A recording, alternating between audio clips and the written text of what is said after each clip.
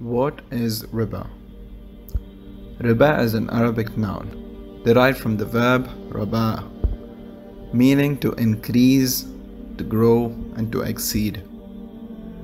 It includes interest which is paid by banks or on loans such as car loans, home loans, or credit cards.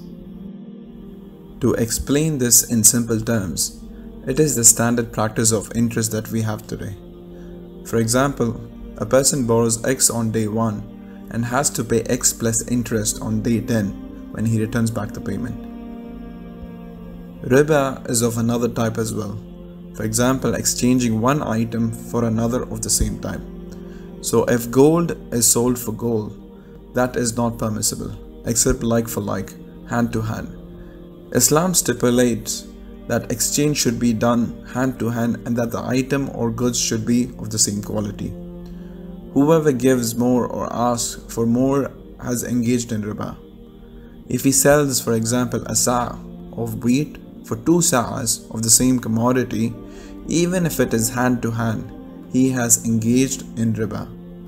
And riba is a major sin in Islam.